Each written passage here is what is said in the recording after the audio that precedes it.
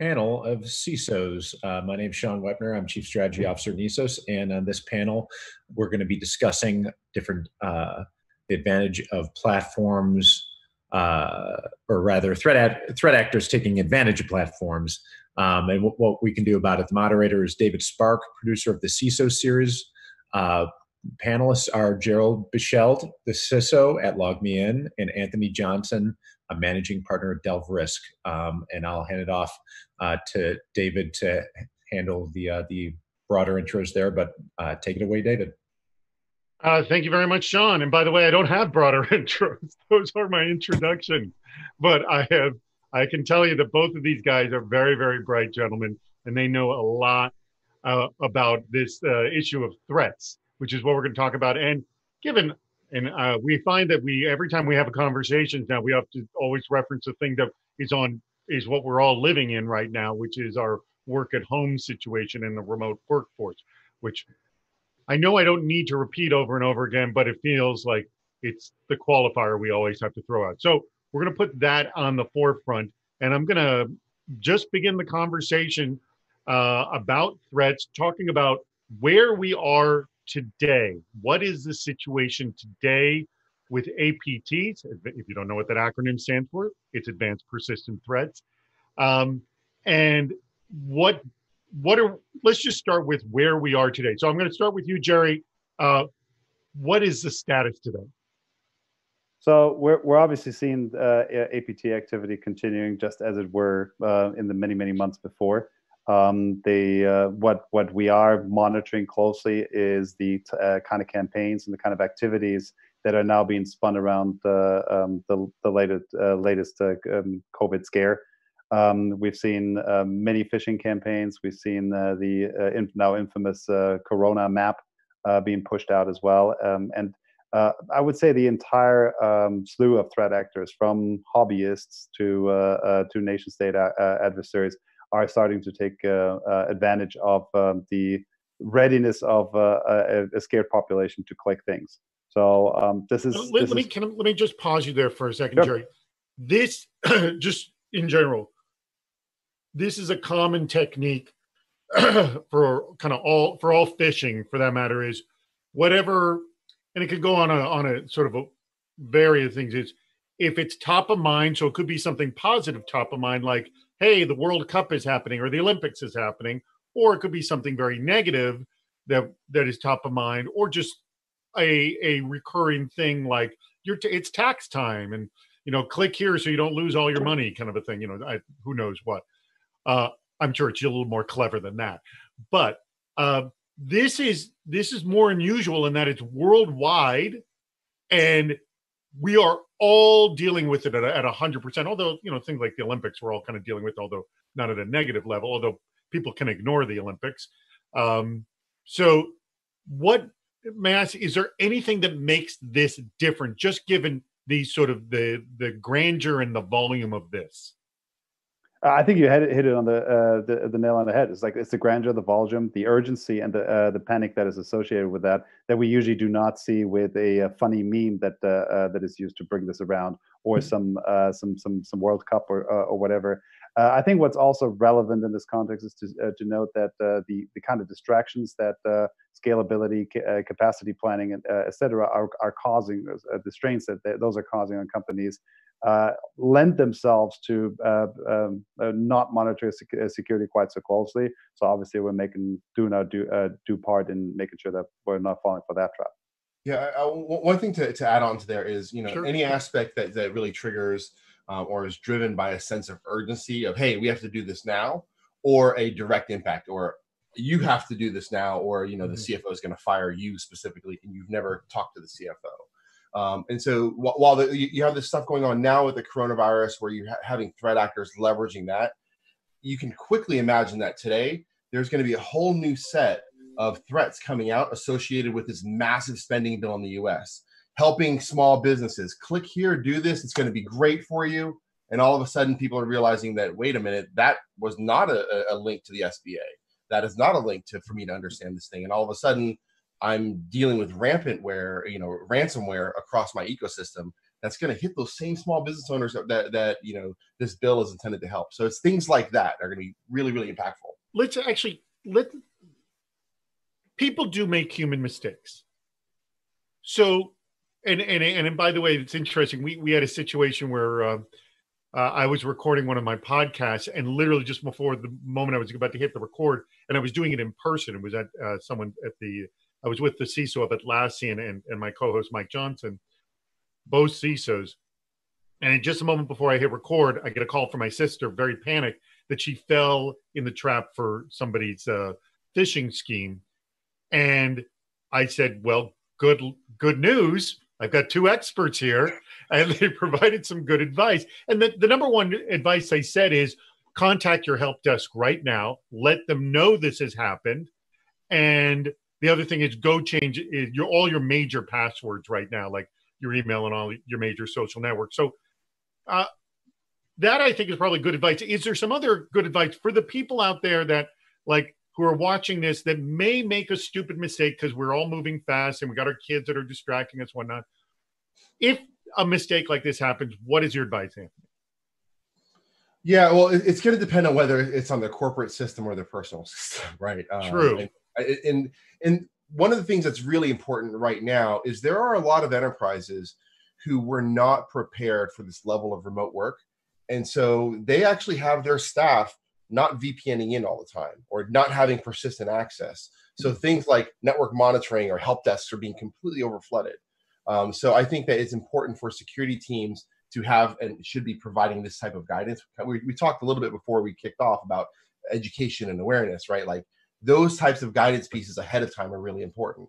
For the individual user at home, it's going to be a hunt and peck of like, hey, resetting those passwords. You fundamentally but I think maybe the reassurance, and Jerry, and tell me if this is you had this happen either in your office or with your clients for that matter. If they make a mistake, because people are fallible, they make mistakes, some level of reassurance of just let us know rather than hiding it and you will not get in trouble, kind of a thing. Like, how do you create that reassurance, Jerry? I think that reassurance absolutely needs to be created.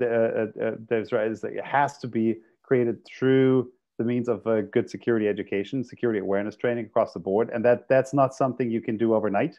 So if you haven't started on creating a security awareness program and some training that goes beyond clicking through 15 videos and then calling it a day, if you haven't done that, then now's the time to really reassess where you are and drive things forward. What you were saying before is like changing passwords, making sure maybe use a password manager. It's always a good idea. Yes. Just have to say that. By the way, I will tell you the top two security tips that we get on our show that people say there's two. Get a password manager, MFA, 1 and 2. And those bounce between like which one's 1 and 2, but they're always 1 and 2. Absolutely. Actually, number 3 I would add to is patch your stuff. It's like I don't know how many times I've seen people at home sitting on a router that they bought in 2011. They figured out once in 2012, this like, how can I patch this thing? And then ever since, it's been sitting around. It's part of a botnet. It's been spewing DNS hijackings. It's like, I mean, it's insane what's sometimes going on there.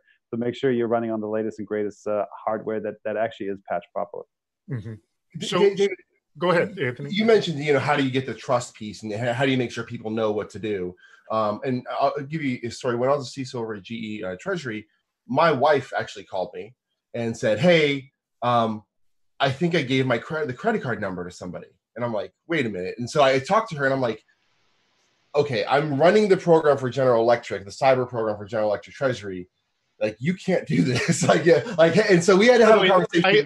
I will tell you, my mom has also made a mistake. Like, the people that you love, that you think, that are smart, make mistakes. So it happens. Exactly. But that's when I realized, I was like, wow, I actually haven't had any sort of awareness training with my wife. Right. Yeah. We've never talked about good cyber practices for her. And so, we quickly did that. And now she's, on a password manager, et cetera, et cetera. Yeah. But going back to the comment, it's important to have that planning and thinking about that awareness early, because you have to have the trust. Otherwise, your users are going to be scared. They are going to say, you know what, I'm just going to turn it off. That didn't happen. And then, the security team finds out that it did happen because something has moved virally across the network. Totally agree. Go ahead. I'm sorry, Jerry. I totally agree. I think this is one of the things I really cannot overemphasize when I'm talking to folks. It's like it's really about people, process, technology in that order. Because at the end of the day, it's like if it doesn't matter how big a security team you have, it's like if you cannot really enlist the help of all the users that are on your networks or that you're responsible for in this kind of defense against APTs, against nuisance threats or whatever it is, it's like you will always lose. So it's like focusing on that at the home, at the company, it's like wherever you are. I think that is really the most critical thing that we can do. So actually tagging on to that, and this is something that Mike Johnson has said, and in a bizarre twist, it is, I'm going to throw this out as a potential and tell me if you agree or disagree, that this situation we're all in, where everyone has had to work at home, may actually be a boon for awareness. Because one of the things that Mike has noticed is that whenever he makes security personal to people's personal issues, then they start to then understand how it affects a company, because then it concerns them. And then he knows when he's doing the right thing is when his employees just start coming to him asking questions about their own personal cybersecurity.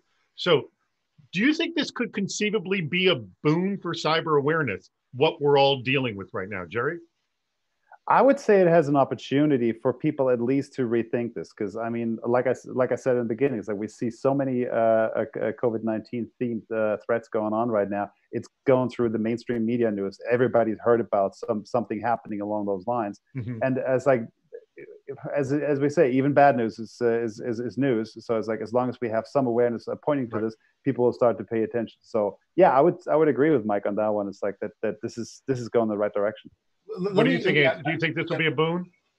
So let me add a little bit of a counterpoint.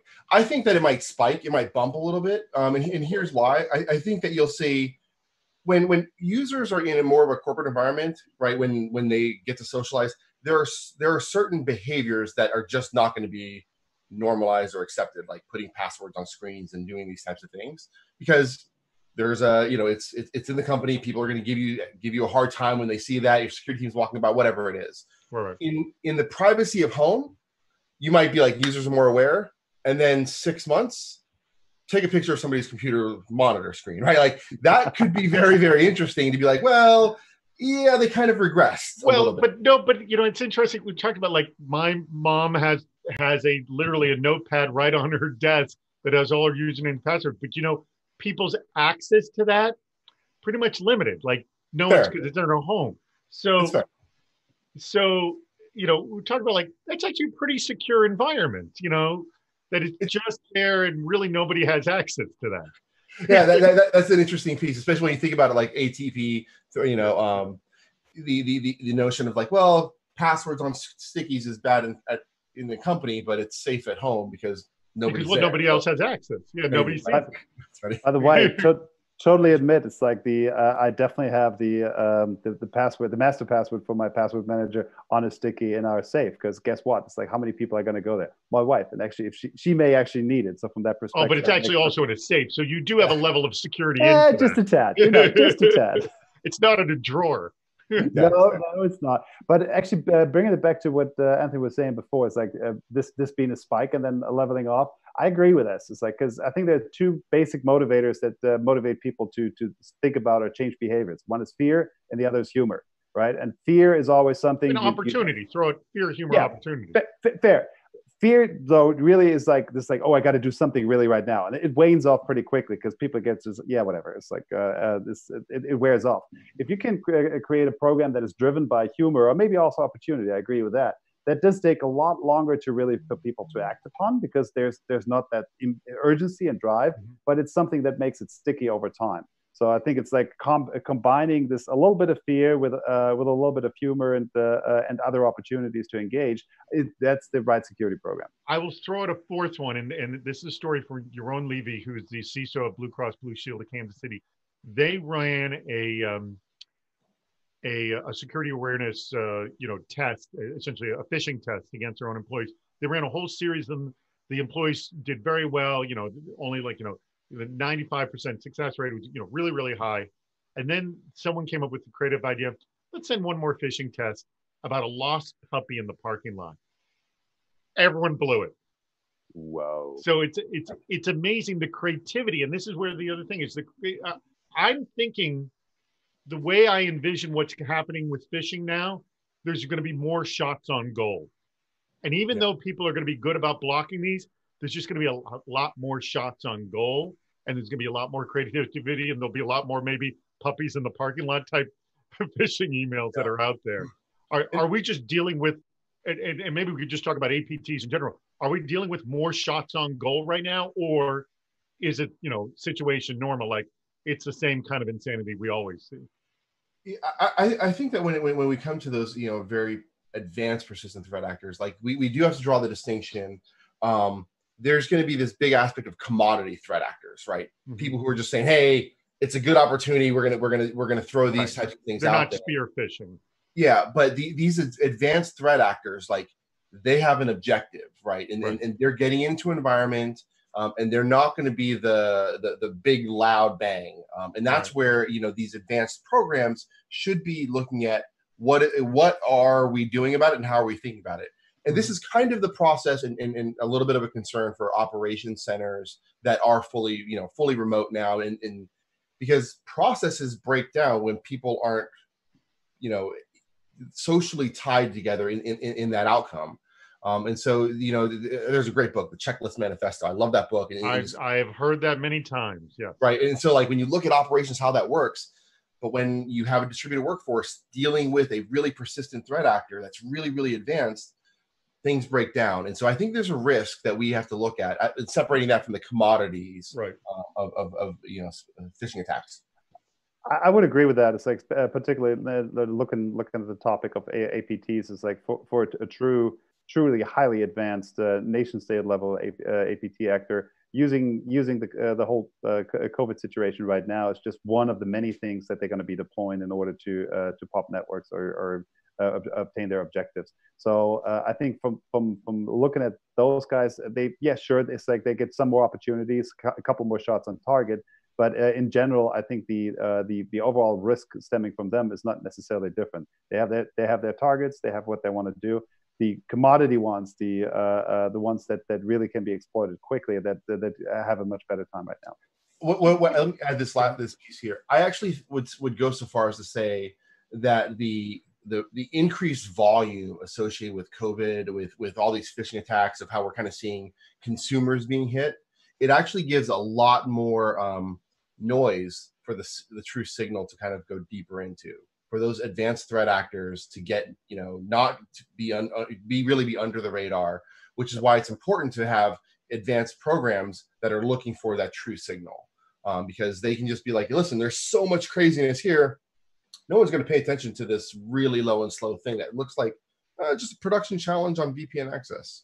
Maybe. Yeah, maybe. Yeah, that's interesting. You like the ones who are going to succeed who do not put the COVID-19 threat. And by the way, you mentioned something when we were, yesterday when we were chatting about blocking certain emails. Anthony, can you explain that? And has that created any sort of value there? Yeah. So for a number of clients, what we provide guidance on and just continue to talk through them or with them about is saying, hey, is there any reason why your company would get an inbound from outside of the company about COVID-19?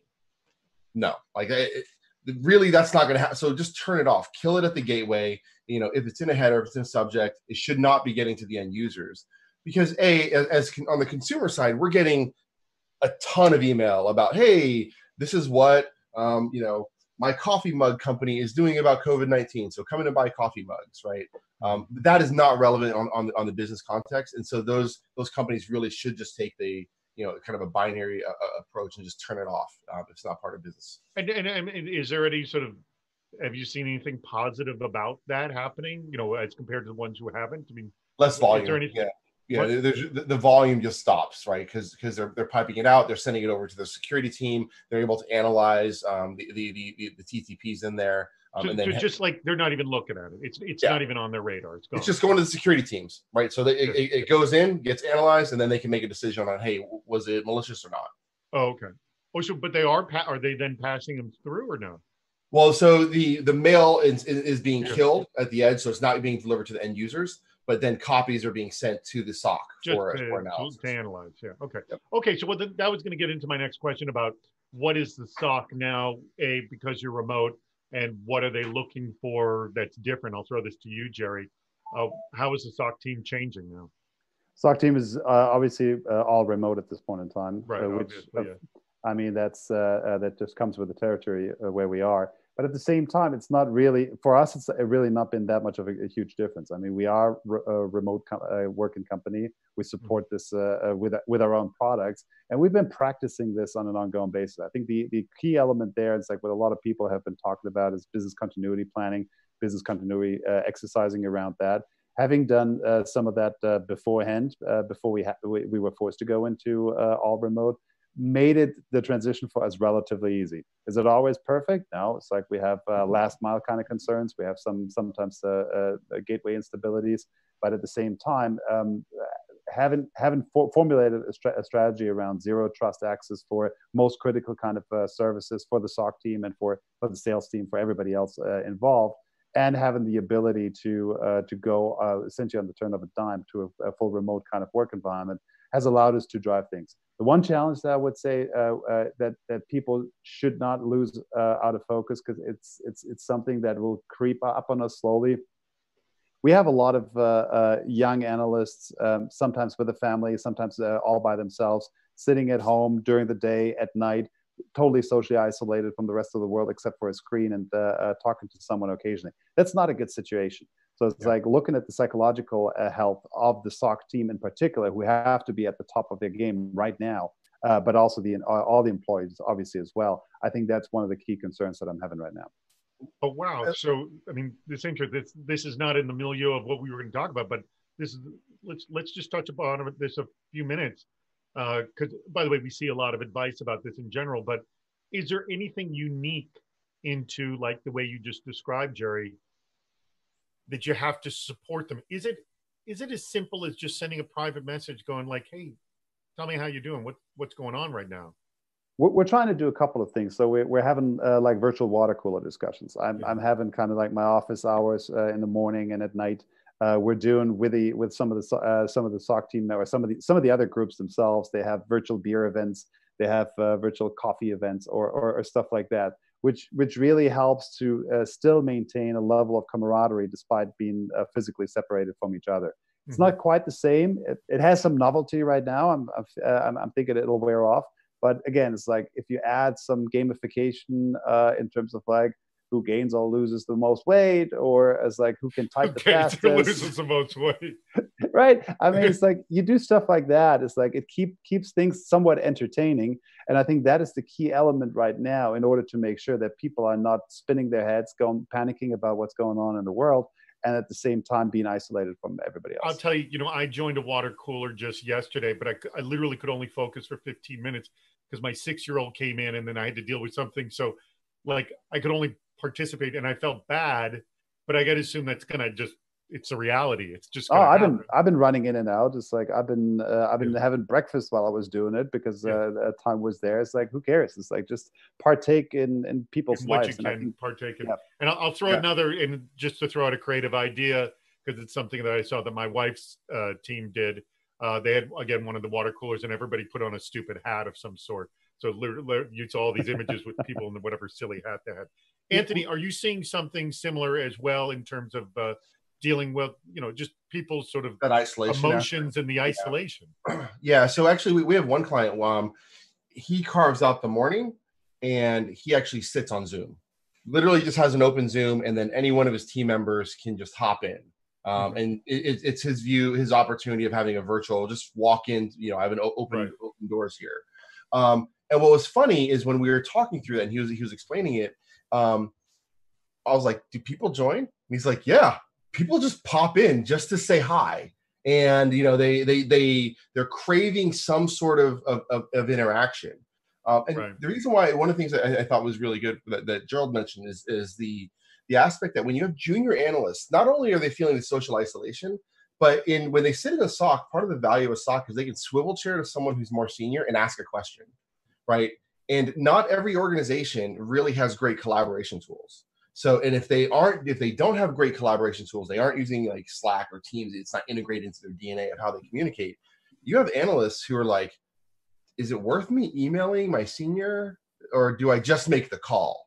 Mm-hmm. And there's a series of, just make the bad call, perhaps, that organizations need to be aware of. So they need to think about how they get tighter collaboration for those types of situations. All right. We have, how much time we got left? We've got, only 4 minutes left. Okay. So I want everyone to know who's listening to this right now that immediately after this, we have our office hours where we're going to be fully engaging with all of you. So please, if you've got questions, you've got comments, I would love it also, like what we just discussed, any brainstorming ideas of types of threats you're seeing, how you're dealing with the team, because, what I realize is you can come up with one great idea, it ain't going to last forever. Like I think if everyone comes up with one great idea and we all trade them around, we'll all have enough great ideas to keep the group entertained, to deal with APT, things like that. So would be a great opportunity to share all these kinds of ideas. Let's do that. All right, with just the last few minutes we got left, let's just close this out. Jerry, I'll just ask, what is top of mind right now for the next month to how you're going to deal with your team and what you're going to look for differently? I'll start with you, Jerry. Sure. So it's like definitely top of mind is like keeping systems alive. I mean, we run GoToMeeting, we run LastPass. Those are right now really tools that are super important for our customers to maintain this kind of online collaboration. So it's like doing everything in our ability to support the tech ops teams, the operational teams, and keeping stuff running. And that means much heightened awareness around what's going on in the production side with regards to security threats. So true 24/7 monitoring with like some additional folks on staff, just so that we don't miss anything. True monitoring of the remote workforce. Again, it's like social isolation sometimes breeds interesting things, and if you see cheat engines or cheat generators popping up on corporate laptops and then suddenly pulling in Trojan horses and other malware, that's something to really keep an eye on. So it's like making sure that those kind of remote devices you have are properly monitored as well, and don't spread further stuff around. And beyond that, it's like just making sure that we keep our customers informed in terms of what's going on. So a high degree of transparency in terms of what the status of the system is, what we're seeing, what they can do. Those are the, I would say, the three things that we have to focus on most right now. Awesome. And Anthony. Yeah, so I'll, as opposed to like the hardcore technical pieces, I think that let me just kind of lead on to like more personal piece here. I think that one of the most important thing that teams can do now is actually make sure they don't stifle the creativity of their teams. Individuals are working remote, and they're going to see things in a new light. They're going to see things, think about problems a little bit differently, and they're going to come up with solutions. And if the leadership just squashes that and says, no, that's not the way we do it, then they're actually continuing to beat up that sense of value of that remote worker, but also they're missing an opportunity of true innovation. There's going to be a lot of really great opportunities to innovate. So I think the organizations that maximize on that's probably the biggest thing I would say. And I will close by saying let me throw out to that is, and I say this, I do a series of hacking video chats. And one of the things I say is, I love bad ideas. For this reason is great ideas come often from bad ideas. And I say, please feel free to be silly, creative, go out on a limb, come up with a bad idea, because it's possible. Just because you're thinking differently, someone will take a nugget from that and run with it in a different direction. Exactly.